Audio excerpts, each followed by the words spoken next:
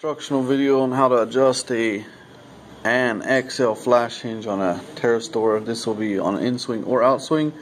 First thing you'll do for a lateral adjustment would be to take a 4mm and loosen approximately half a turn the fit screw. These will be adjusted in a neutral position when you get them from the factory. With your door all the way closed, you can now access the bottom port of the hinge with a 1/8 inch Allen key. And by turning that, you'll be able to move this in a lateral position, do the equally top, bottom, and middle. Middle is typically in the center. Top will be able to draw back or forward on the bottom, depending on the fitting of your vent within your frame. Following your adjustment, make sure to take the 4mm and lock that back down.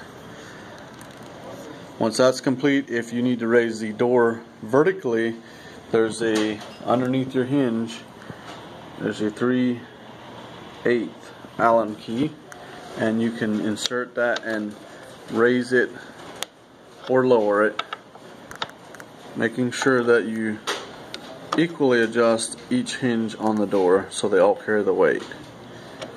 Should there ever be a need for a compression adjustment, Steve's still doing the height adjustment here. Should there be a need for a compression adjustment, you'll open your door fully. You'll see there's a set screw right here. It should be an 1/8 inch set screw. You'll loosen that one. Just one turn or so. Following that set screw being loosened, you'll then take a 1/4 inch, go up inside of the 3/8 inch Allen, and this will allow you to minimize or maximize the compression on your vent.